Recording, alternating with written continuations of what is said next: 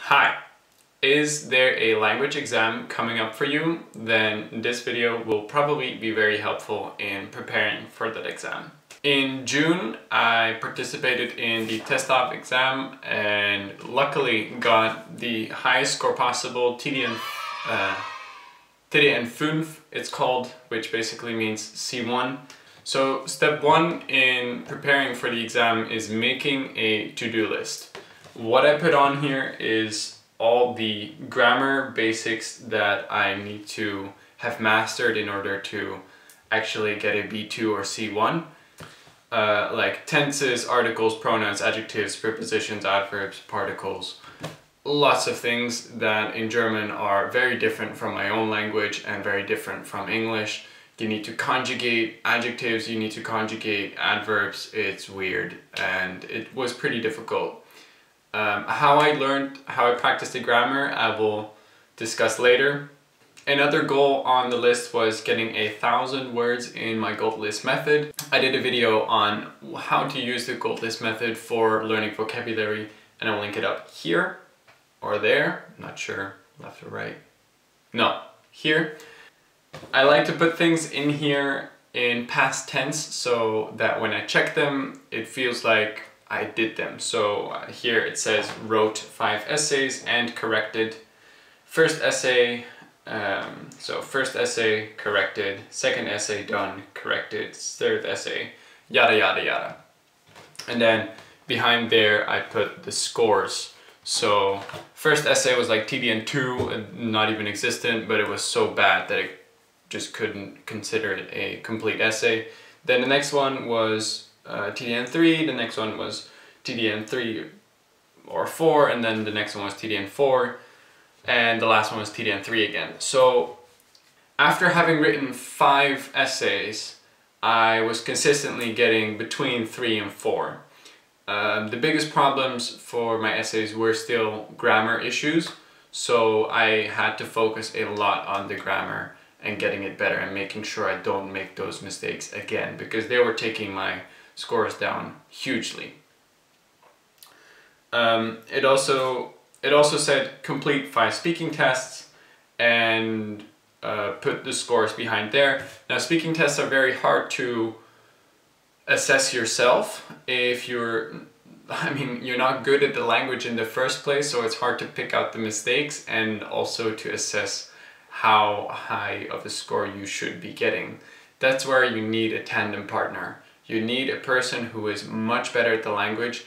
Make sure it's a native speaker so that they can tell you where you're making mistakes, where you need to improve, and this person should also be able to assess whether you're on B1, B2 or C1. And the last one was actually completed 3 reading tests. Now I don't know why I put this one on here, because when I did my first reading test I already got TDN 5, which is the highest score possible, because in high school we did a lot of reading and yeah, the reading part was actually quite easy for me. The reason I didn't put listening on here was because every week I was already putting in a lot of hours in listening practice. I had a delivery job and was listening to podcasts every single day for about 3 to 4 hours. I will link a video which I did on that here, on how I reached about 150 hours of listening hours. That's beyond normal, I think, for most people trying to practice for a language test. But it shows the possibilities. If you have a commute or you are on the bike or you're cleaning your house, make sure you use that time efficiently and you listen to difficult material for you. Then step 2 is gathering the materials. If you don't have enough materials for your practice, then you will fail the test. It's very simple.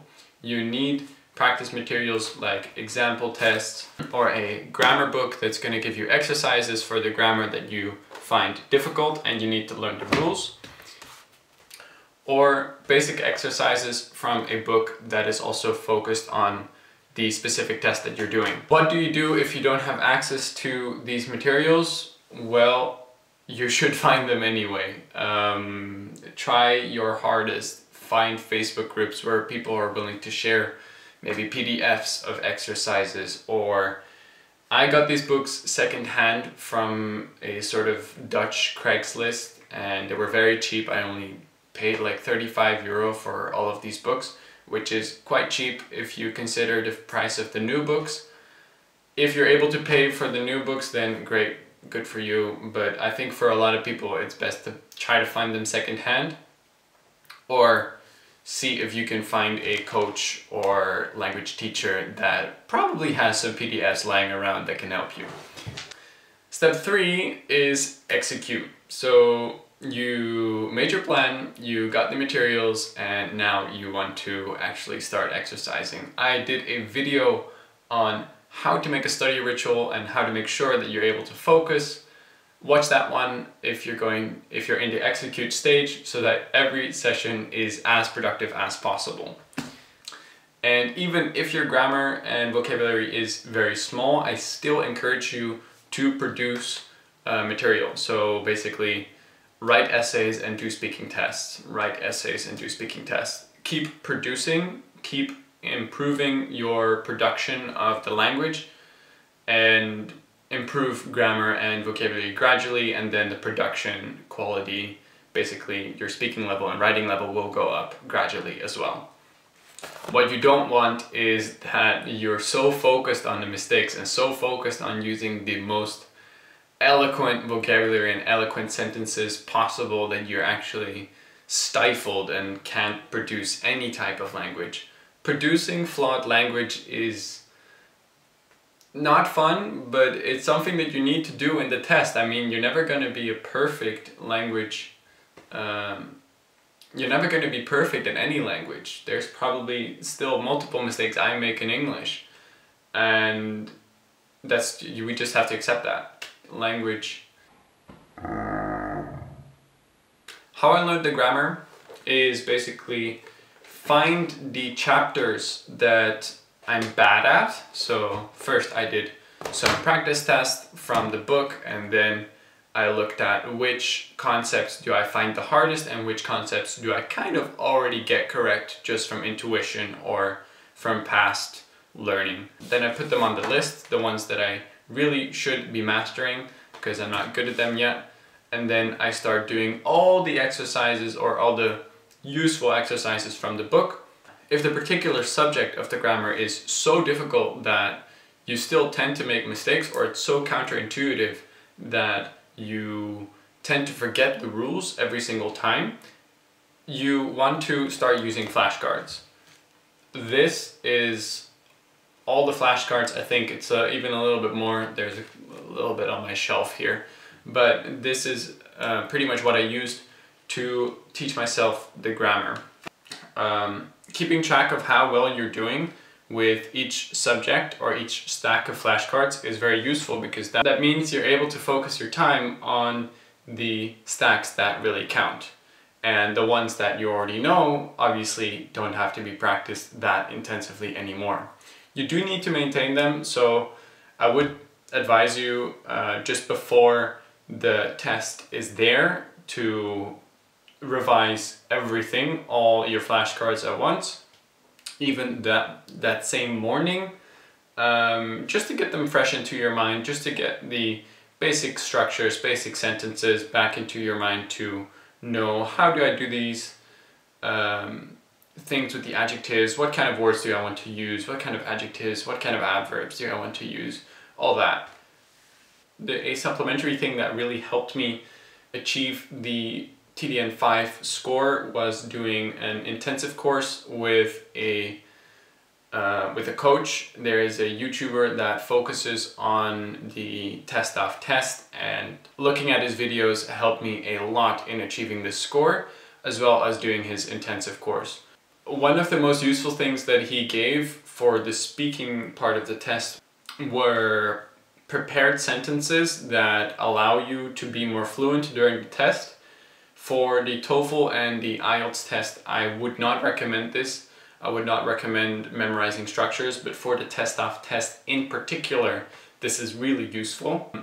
So I would recommend getting some good memorized structures in your brain for the speaking part of the test, and also for the writing part of the test. Having some introductory sentences that you use at the beginning of your first paragraph, at the ending of your conclusion, and somewhere in the middle to introduce your first argument, your second argument, all that. Having those sentences prepared will help you during